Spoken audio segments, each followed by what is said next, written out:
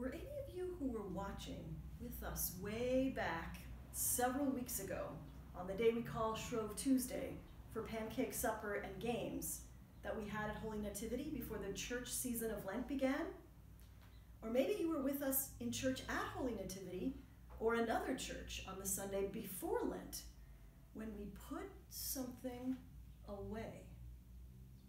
Or maybe you heard about this from somebody else, or maybe you can even guess what we put away and what I have just found.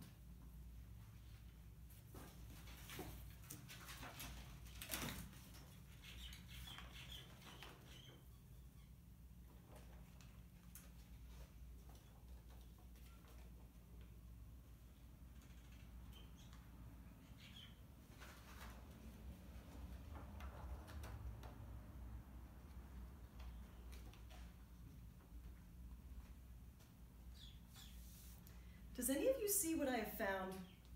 We're almost there. We have almost all of the letters.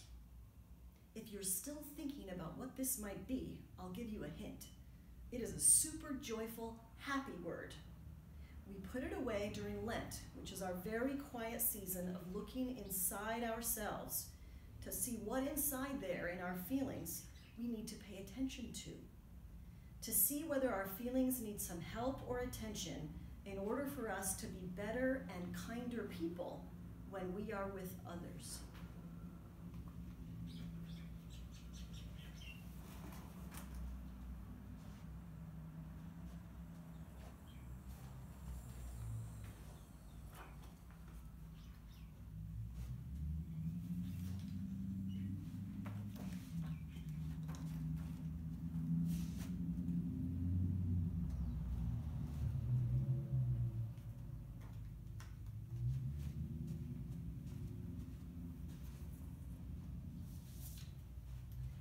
There it is.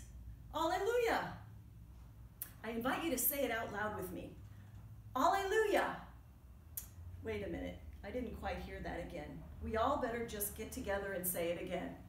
1, 2, 3. Alleluia. Great job. Do any of you remember when we put the Alleluias away? Well, look.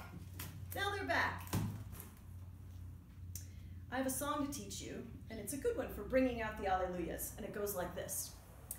Alleluia, alleluia, everybody sing alleluia, for the Lord has risen, it is true. Everybody sing alleluia. Can you sing it with me? Alleluia, alleluia, everybody sing alleluia, for the Lord has risen, it is true. Everybody sing Alleluia. In the Easter season, we bring back our Alleluias. This is the season where those of us in the church give thanks for the gift of Jesus, who gave everything he had to help us, even his life. During Lent, we in the church remember that everyone who loved Jesus and learned from him and were amazed by all that he could do, thought that he had died and gone away forever. On Easter, though, we give joyful thanks to learn that Jesus is alive and that while he was away, he healed all of us. So now we all can go about what we do in our lives, playing and learning and growing and being with our families, all of it, knowing we are whole and well and strong. During Lent and on Good Friday in church, we use dark colors, purple and black, to symbolize our sadness about the things that we have done poorly and remember how people thought Jesus had died.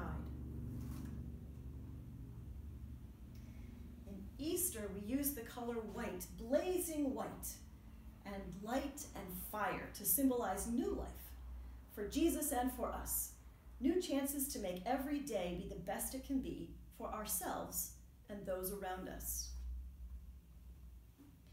Someday soon, we all will be able to be in Holy Nativity Chapel together for another time. For me, it is a very special place, and I would like to show you some of the things there that we use to worship God. But I know, and I hope you know, that we don't have to be in church to pray to God or to learn about Jesus. We have lots of great stories. Your family might have some of these stories at home. Ask them if they do, let me know if you'd like to borrow some from me. I would be glad to help. Now let's finish our chapel time today with a prayer, and then we'll send you all off for your day of learning, doing your personal best at Holy Nativity School. Let us pray. Dear God, we thank you for this new day. We thank you for the season of Easter that symbolizes new life. We thank you for the loud, joyful alleluias and the bright shades of white that symbolize hope. We ask you to bless all of us in the Holy Nativity community today as we continue to teach and learn using our computers. We thank you for helping us get better and better at doing our work in this way, and we pray that you will help us get even better in the days to come. Help us do math, reading, art, music, science, and activities outside with super focus and high energy. Help our friends and help us to stay healthy and well.